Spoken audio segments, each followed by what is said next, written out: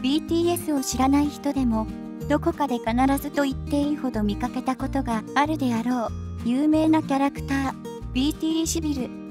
LINE のスタンプにデフォルトで入っているため何のキャラなのか知らないけど可愛いからよく使っているという人もいますが、あのキャラクターたち実は BTS のメンバー自身がデザインして生み出したキャラクターだということをご存知でしたか？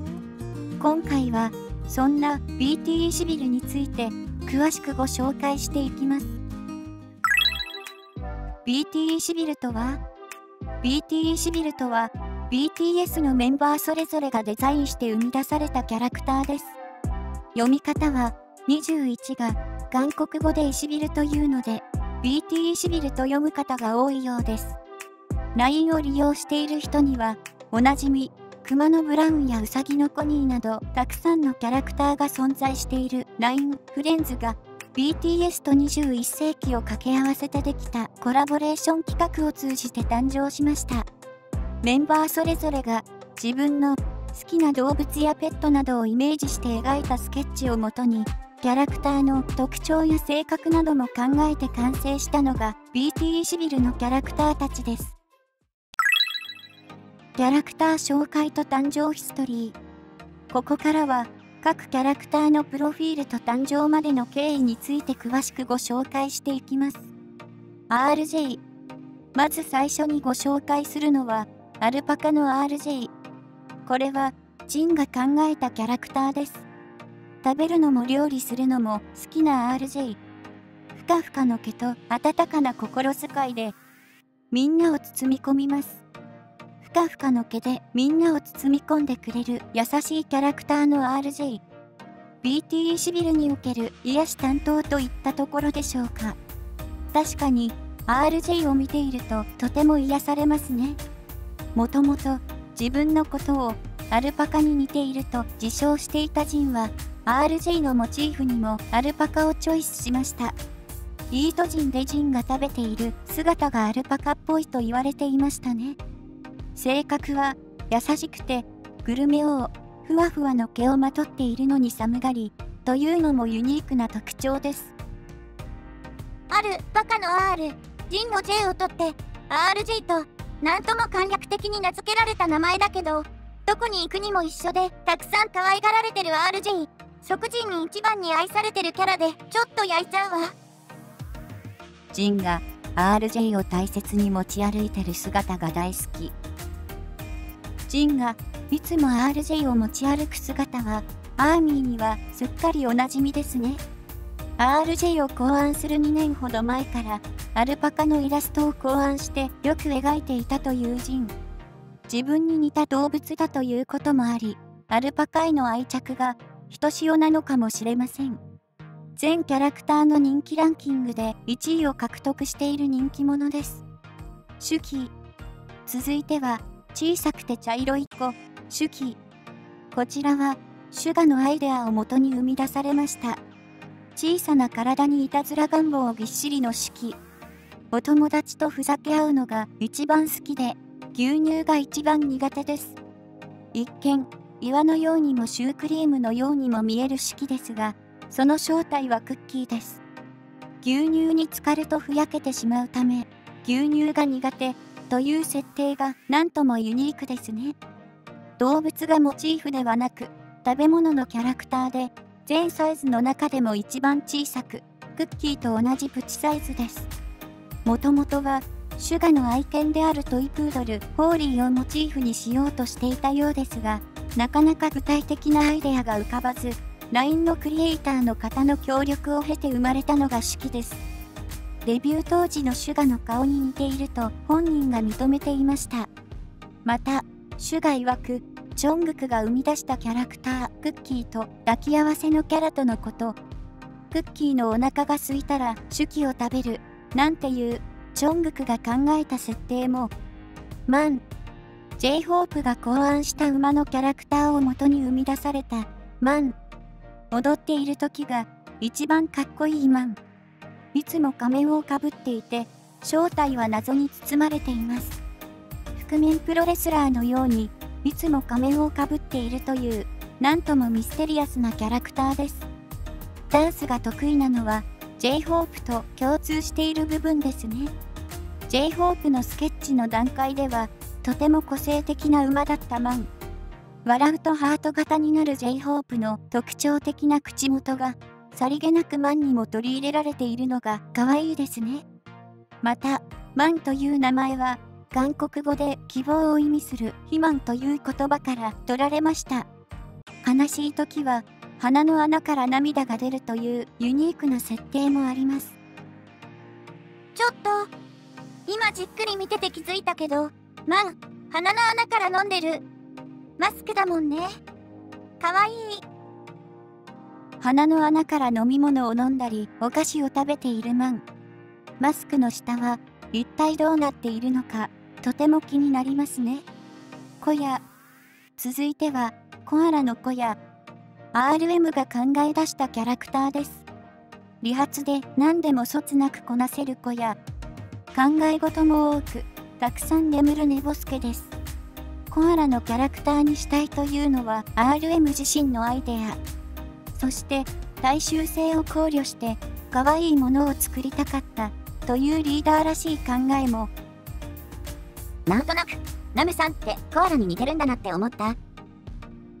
スケッチの段階でたくさんのコアラを描いている RM。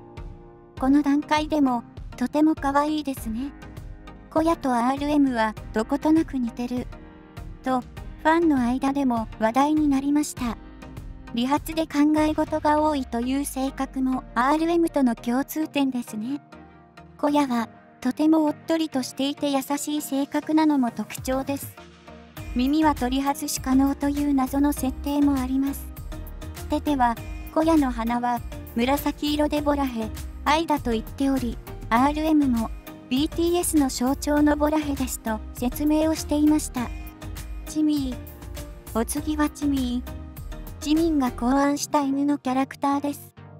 黄色いフード付きパーカーがお気に入りのチミー。どんなことでも最後まで努力することができる情熱の持ち主です。スケッチでバリエーション豊富なチミーを描いていたジミン。ジョングク曰くジミンのお父さんに似ているとのことで、このスケッチも当時とても話題になりました。チミーの必殺技何がいいかという話し合いでのみんなの案。J−HOPE。ズボン脱ぎ。テテ。赤いパンツ見せ。チョングク。ツツキ。シュガー。努力。議論の結果、必殺技はツツキ。特技は努力なのだそう。努力が得意なのはジミンと共通していますね。また、ジミーはもともと捨てられていたという切ない過去があります。ハーモニカ演奏が得意で、それがきっかけとなりタタと出会いました。タタ。続いてはハート形の顔がなんとも特徴的なタタ。テテが考案しました。こちらも動物がキャラクターではありませんね。名前もテテをもじってタタに決まりました。BT 惑星からやってきたプリンスタタ。身体が自由自在に伸び、いろんな超能力も使えます。スケッチの段階でたくさんのタタ候補が生まれていました。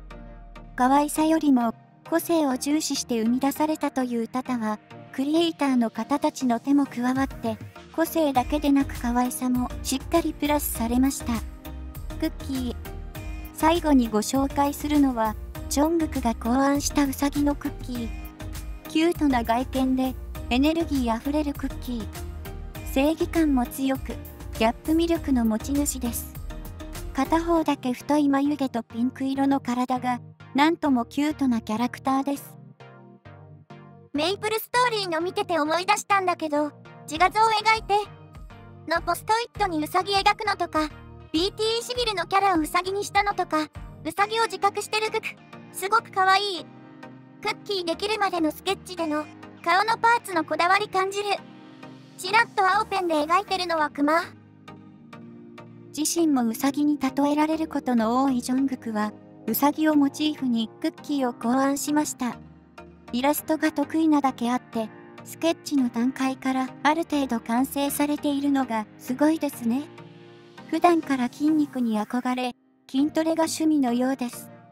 耳を立てると筋肉が膨張するという必殺技も持っているのだとか。BT シビルにはメンバーたちが考えたキャラクターの他にもう一つキャラクターがいます。その名もロボットです。世界のあらゆる知識をすべて知っているBT シビルを常に頼もしく守ってくれます。こちらはなんとアーミーをイメージして作られたキャラクターなのだとか。また BT シビルアニバーサスの中ではタタを守り助けるためにやってきた AI ロボットという設定になっています。BT シビルのストーリーは、全宇宙に愛を届けたい BT 惑星のプリンスタタは親友である宇宙ロボットバンと一緒に地球を訪れることになります。地球に愛を届ける最も良い方法は有名なスターになることであると思ったタタは仲間を探し始めました。そしてコヤ、RJ、シュキ、マン、チュミー、クッキーに出会い、宇宙最高のスターを目指す BT シビルが誕生しました。それぞれが違う魅力で、みんな一緒になるとさらに輝く BT シビル。夢に向かって走る BT シビルの愉快で時には感動的な物語です。BTS を後ろから支える存在のバンとして、アーミーもキャラクターの一員にしてくれるなんて、とても嬉しいことですね。まとめ。今回は BTS が考案したキャラクター BT シビルについて詳しくご紹介しましたが、いかがだったでしょうか。見た目の可愛さだけでなく、キャラ設定やストーリーまで実に細かく丁寧に作られている BT シビルの世界、知れば誰もが愛着を持たずにはいられません。LINE のスタンプだけでなく、グッズやアニメーションもたくさん作られており、知れば知るほど虜になりますね。